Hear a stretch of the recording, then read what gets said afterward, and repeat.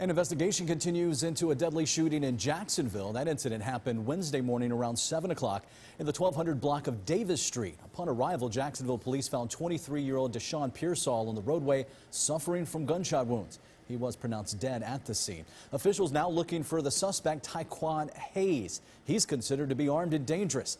Neighbors say shootings in the area are uncommon. I've heard stories that stuff like this happens, back in the day, whatever, but just was kind of surprising for it to happen like recently, like a day ago. Anyone with information is asked to contact the Jacksonville Police Department or Crime Stoppers. That number is 910-938-6412.